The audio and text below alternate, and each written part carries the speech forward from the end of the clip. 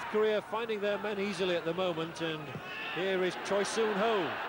Long ball, and it's just not going to be kept in, and the chance here, goal number 1. The fans rise, South Korea are in the lead, and Seon-Hong is the scorer. An implacable look from the coach, Ho-tak Lee, but delight on the face of Seon-Hong. It was a lovely move. The ball played out by Choi Soon-ho, the experienced man in the side, and a perfect cross and a lovely flick header as well. Here's the cross again. The goalkeeper can do nothing from that range, and he's beaten. But a really quality cross, and that tore them apart.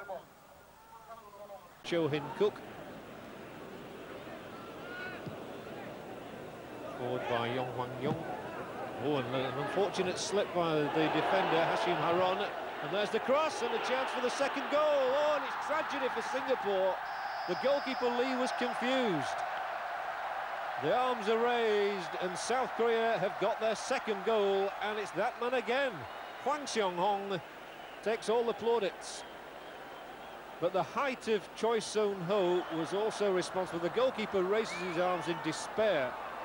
Hwang's got his second goal, South Korea have got their second goal, but there was an element of fortune about that, as I think we'll see on the replay. The cross comes in from Gu-sang Bum, there's the header, and it confused the goalkeeper who was going the other way. Once David Lee had committed himself, it actually came off a defender, and that's what threw him. The ball is in the net. Seon-Hong has made it 2-0 for South Korea. And he won't score an easier goal at international level.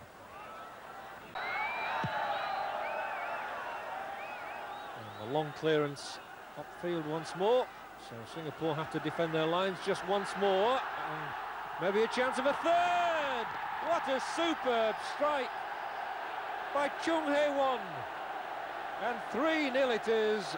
And who would deny them a third goal? They certainly deserve that. He's already hit the post and the bar in this game, and at long last, he's found the true range. David Lee, I know what he's saying. He's saying, look at the clock. The game is over. Well, it is now for Singapore. And the perfect ending from Chung Hae-won. A splendid strike. He took the defence on by himself, took on the goalkeeper as well, beat the uprights for once. And this time, the ball fairly sings into the net.